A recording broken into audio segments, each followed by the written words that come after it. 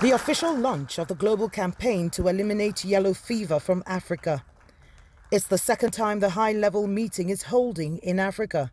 The W.H.O, UNICEF, Gavi, the Vaccination Alliance, and more than 50 health partners are here. The campaign aims at protecting high-risk populations through preventive mass vaccination, curbing international spread of the disease, and containing outbreaks. The I strategy is a bold and innovative plan to vaccinate nearly 1 billion people in Africa against yellow fever by 2026. Never had the continent seen such a massive effort against the often deadly virus. In Africa, 27 countries, including Nigeria, are at risk of the disease. In 2016, 400 persons died of the disease in densely populated cities of Angola and the Democratic Republic of Congo. And in Nigeria last year, 1,640 cases were suspected and 115 confirmed locally.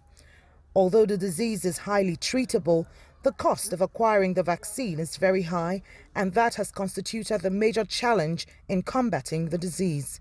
When the Nigerian Center for Disease Control was notified of a confirmed case in a 7-year-old female at Oroago in the Ifelodun local government of Kwara State in Nigeria. For your information, we actually introduced yellow fever as part of our routine immunization since 2004. But for us to really be effective and to be on top, we need to immunize practically everybody. And this is a huge challenge for Nigeria. The mosquito-spread yellow fever disease was last heard of here in Nigeria more than 2 decades ago. The latest outbreak was recorded in September last year. Since then, about 17 million people, mostly children below 15 years, have been vaccinated across Nigerian states, including the northeastern Borno state. The government is spending $168 million to acquire vaccines and says its target is to reach 25 million Nigerians by the end of the year. But the health ministry says it's constrained by lack of resources. Kelechi, Emekalam, CGTN, Abuja, Nigeria.